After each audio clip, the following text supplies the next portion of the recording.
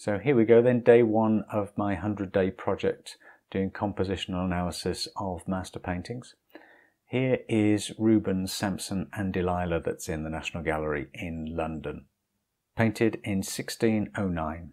And the reason I've selected this painting is that there's quite a few compositional lines that I can see that are immediately obvious, and let's get stuck into that. Firstly, let's have a look at it as a no-tan. So this is just black and white. Anything that lights goes white, anything that's dark goes black.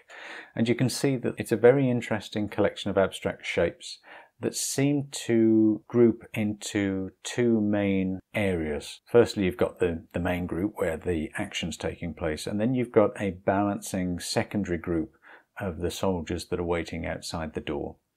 And you can see that if you didn't have those soldiers there, the whole composition would be out of balance. One of the reasons that I selected this image is there's a very striking diagonal that's going across the composition, and this was always called a sinister diagonal, and so it kind of implies that there's something a little bit sinister going on, which of course we know that there is in the main story. But look at the strong diagonal that goes from top left to bottom right.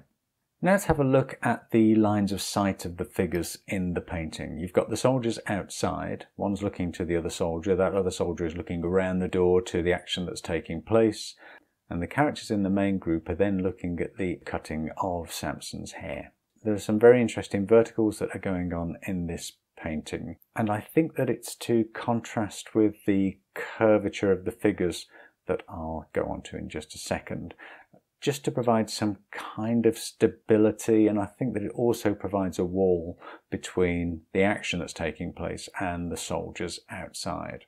Talking of curves, this is the main curve that I could see in the composition.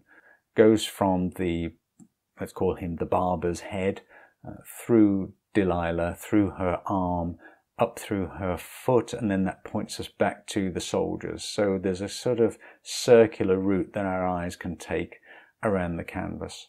And of course the other main curve is in Samson's back, which is just here, that brings us from Delilah's feet through Samson's back into Samson's head, just to show that he is asleep and completely oblivious as to what's going on.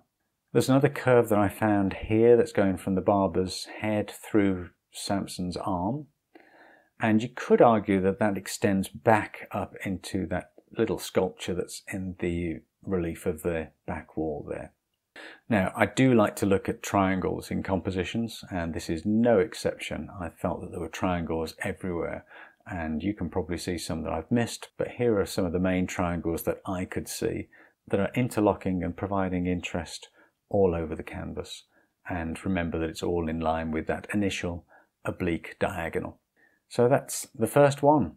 Rubens' Samson and Delilah, painted in 1609 in the National Gallery in London. I hope you found that interesting.